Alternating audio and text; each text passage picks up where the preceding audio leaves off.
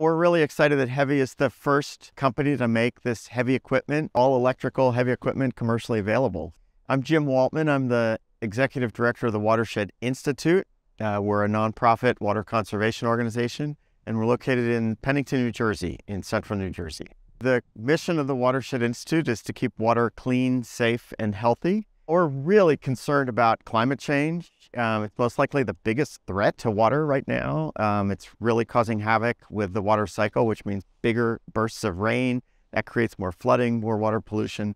So we simply have to get ourselves off fossil fuel. So we're big supporters of electrifying everything we can.